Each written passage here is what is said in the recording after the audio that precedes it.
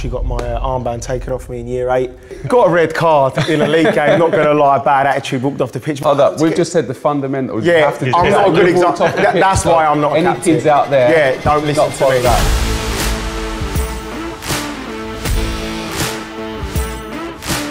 Hi guys, so we're here with Wow Hydrate and I'm joined by two past and present England number 6s, Harry Maguire and John Terry. We're going to have a little chat about some of the 6 key moments in their career. First of all, I want to start with captaincy, both captains. What do you think it takes to be a captain? Is it just on the pitch or does it also come off the pitch as well? I'll start with you, John. I think it's a mix of both, definitely. I think the on-field stuff has to kind of take care of itself. So those little bits of turning up on time, doing the right thing every day, doing what the manager says, setting those tones and those tempos every single day are massive for the manager. I think off the field stuff, obviously setting examples and doing the right things at the right times, really. I think it's summed it up well. I think it's both. You've got to be responsible on the pitch, but also off the pitch as well. I think you can't be turning up late. You've got to be one of the first in the training ground. You be seen doing the extra bits in the gym. On the pitch, you want consistency, you want availability. And I think both's equally as important to any captain in any team. As a centre-back, you've got to be very, very disciplined. Yeah, for sure.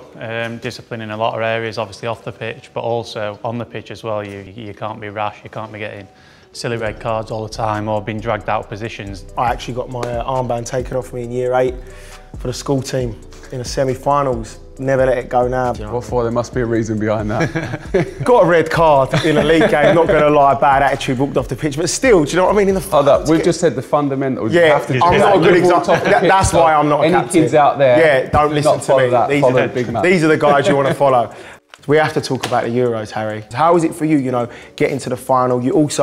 You're now a record holder for England, most goals for a defender, which is amazing. Thanks for that. Sorry, I have to mention it, Jack. Do you know what I mean? I've got to mention it, it's incredible. How was the Euros? It must have been an incredible experience. Pretty much summed it up. We put huge responsibility on ourselves as a group. Having come on the back of a World Cup semi-final, we knew that we had to go further and we had to push. And obviously a penalty shootout stopped us from lifting the trophy, which is obviously devastating when I think back now. It hurts me, but no, it was great memories and it was a great time for the country to get together. And I think it's made us realise that we can go and lift these big tournaments. No, it was incredible. JT, obviously 78 caps for England. How was it watching England in the Euros get all the way to the final? Yeah, obviously incredibly proud from a personal point of view, but like a big thank you to the England team for doing it and for also making us believe that we can do it. I truly believe they've got a great chance in this World Cup coming up. Those lessons and those big finals, when you lose those, like Harry said, you hold them, they live with you forever. But they've still got many more tournaments ahead of them. They can use that going forward. JT, I have to ask you about a huge moment in your career, Champions League. How is it winning that? Every footballer says that's the peak. I think it's the hardest trophy to win. I didn't play in the final, wasn't part of that, being on the pitch. But in terms of winning that trophy, in 04-05 we should have won it. 09-10 we should have won it. The year we probably didn't deserve to win it, we end up winning the trophy. And you need that little bit of luck along the way.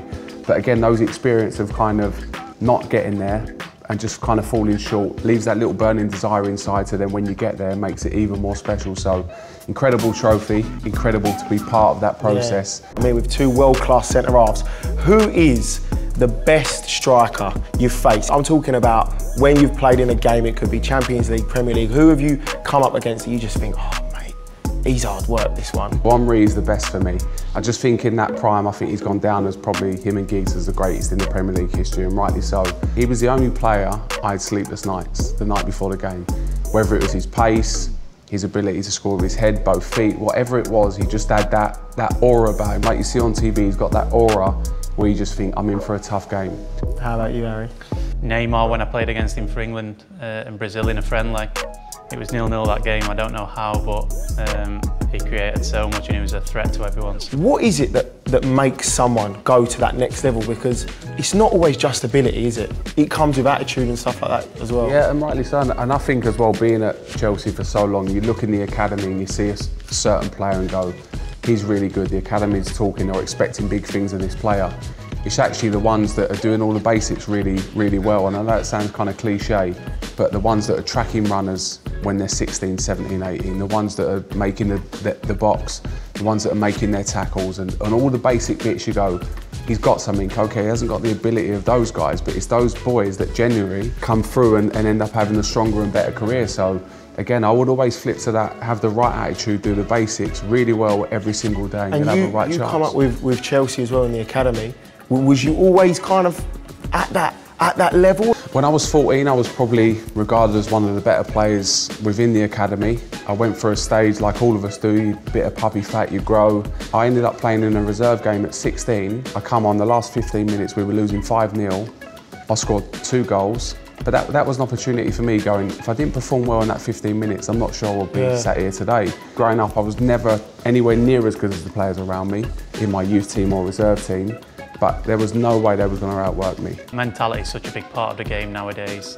We spoke about it earlier in terms of being able to deal with the pressures, the responsibilities, the scrutiny that comes with being a footballer. It changes so much now that you can be on top of the world and then you can be pushed under, so you've got to be able to have that strong mentality. Well guys, thank you so much for your time, I really appreciate it.